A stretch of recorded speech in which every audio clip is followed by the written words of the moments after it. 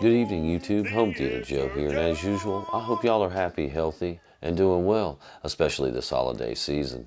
I'd like to talk about Yamaha Board Exchange Program. I have finally gotten my act together. It has been quite some time. The program has been available for a little while now, but I finally got into it. So where I'm at is I'm waiting for the next email to tell me how to proceed with shipping and whatnot. Side note, United Radio is the company that Yamaha has partnered with to do this complimentary board exchange program. This, of course, affects the RX A2A models, RX V4A, RX V6A, and TSR 700 models, which, of course, is the one I own. I was expecting to have to pay shipping at least two, but they will pay to and fro. Good on them. Also, let me give you this little detail. Participating in this complimentary board exchange program requires you to send your current AV receiver to us with turnaround times expected at 6 to 10 business days, includes shipping times. So they're going to get this thing in as soon as possible. They're going to swap that board and they're going to get it out. Again, good on them. Let me just say thank you, Yamaha, for trying to stand behind your product from 2020 and 2021. I do appreciate it. Let's get to the bad news. These HDMI boards will be swapped out for a chip that is only capable or max out at 24 gigabits a second, which will give you 4K 120 AB and 8K 60B 2.1.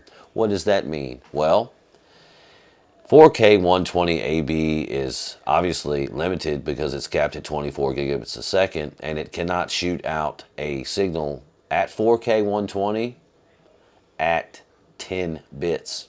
So it would appear that we'll be limited to an 8-bit video signal at 4K 120. And of course, 8K 60B is a compressed 8K 60, not uncompressed. So what do we have here? Well, it's supposed to be a 40 gigabit per second chip, right? That's what HDMI 2.1 is. Well, silly us. There's actually two HDMI 2.1 chips. There is a 24 gigabit per second and a 40 gigabit per second. Oh, wait a minute. I just lied to you again. Actually, they're all 2.1 HDMI. Yeah, 2022 moving forward.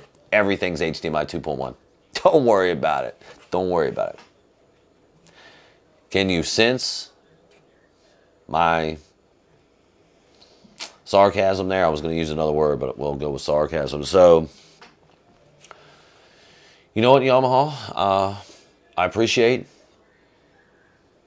I think Yamaha has stood behind their products from 2020 and 2021. In my estimation, you know, I appreciate it the most, I guess. So, good on them. I will be sending the receiver in to them to be fixed. Yeah, so we will see how that works. I will, of course, document the process. You know, I do have a video about updating it and then still not being able to receive signal. Of course, getting the black screen. But yeah, we've been through all that, so I think yeah, this is just a good time to say that I will keep you updated, and yeah, I hope everybody's holidays have been well and happy thus far, and of course, I hope you all have a great new year. Yeah, so if you have any questions or comments, good, bad, or indifferent, you can go ahead and put them down below. They are greatly encouraged and greatly appreciated. You know, only helps us to get smarter, which makes us stronger. Knowledge is power, information sharing, that whole deal. I guess we can wrap a medium-sized bow on this one now. You know what time it is. As always, thank you for listening. Be good. Be safe. Boom.